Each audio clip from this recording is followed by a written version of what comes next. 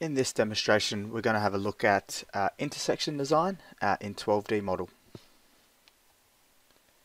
The traditional way to do intersection design in 12D was to bring in the CAD geometry for the curb returns or draw it in 12D and create alignments for the curb returns and then determine the vertical geometry manually. As well as designing the vertical geometry manually, 12D's curb return function could be used, which would determine the incoming grade and the height of strings and interpolate two curves to tie in two roads. But often this would be a repetitive process, so over the last few revisions 12D has included components into the design, and components are parametric road objects that can be placed on existing design strings to generate complex geometry.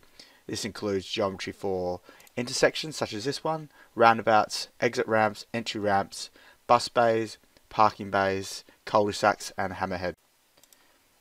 For this intersection I'm going to demonstrate a minor intersection, the placement of a minor intersection, because it's a single lane roads. So to access the component library, it's under design roads component library, and in here these are the components that 12D these are components that can be used in 12D and can be manually changed to suit different standards. To place the component, you just have to go to design roads components, place component, and we're going to click minor intersection, and a minor intersection needs two horizontal alignments with vertical geometry. So I'll click the first road, click the second road, hit place, and you'll see that the curb returns have been placed. The good thing about using it as a function, as a place component function, is if we change the horizontal geometry of one of the roads or both of the roads and reapply that function,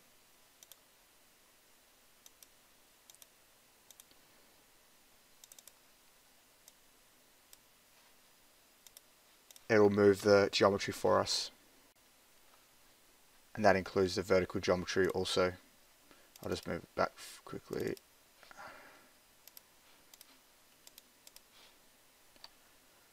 We then cut the road strings back to the curb returns and apply a template on each curb return.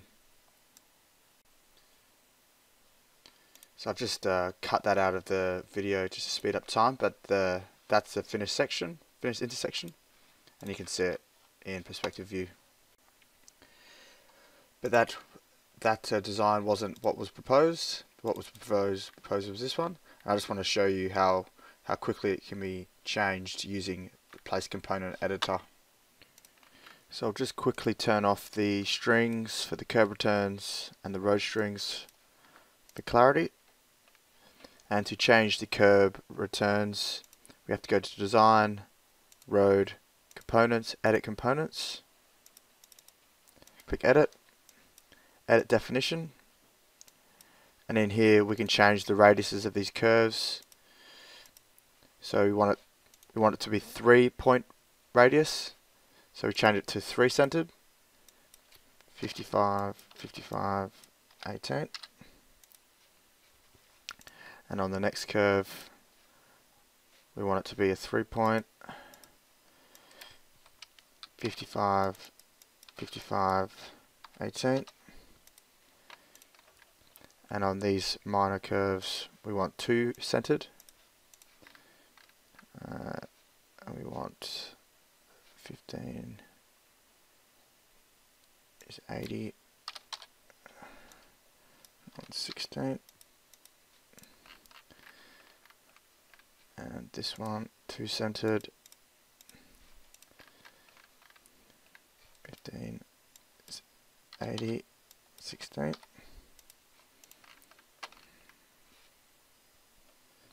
and the lanes have been widened as well to 5 meters for the major road, and a second lane has been added 3.7. So I'm just going to add that change.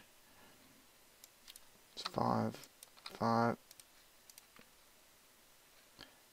and this one's has a second lane, 2 lanes. I've already done it. 3.7, 3.7. So I'll just show you what it was at 1 lane, and now we have 2 lanes.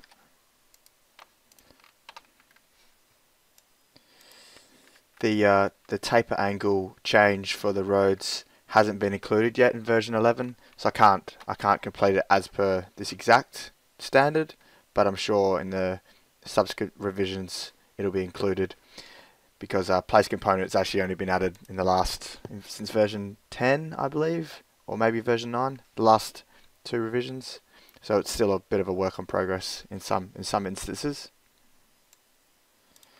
So now when I reapply my strings and sections,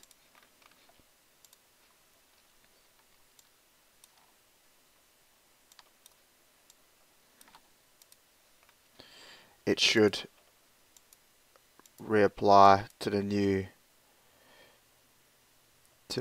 curb returns.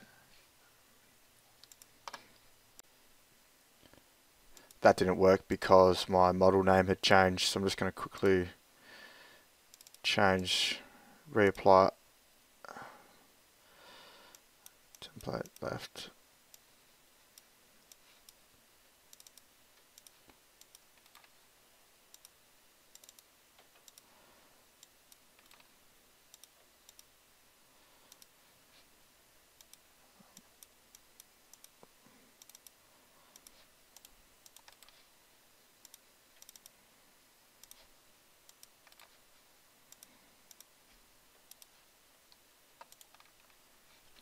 And then the same for the other road.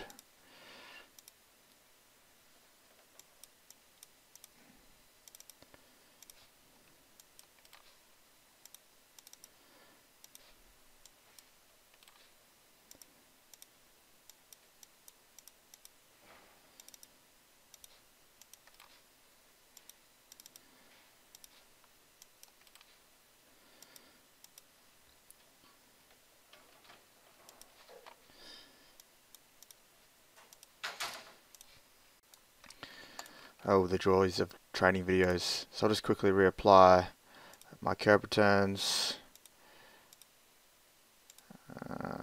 functions.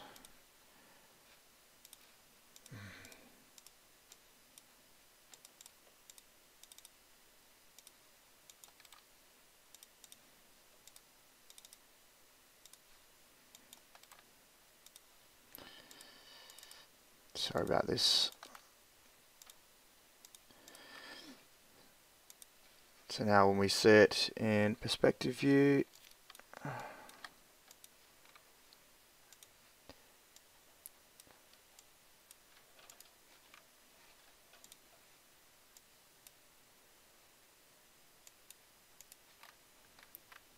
you'll notice that it is now reapplied to the new intersection. So I'll just quickly show you the benefits of setting it up this way. If I was to change the horizontal alignment, and I was to reapply all my functions,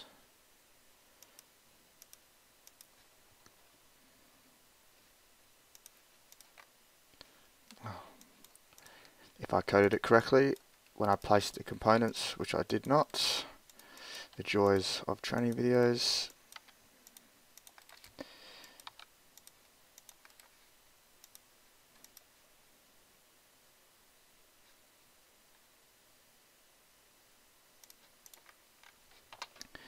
Now we've moved the intersection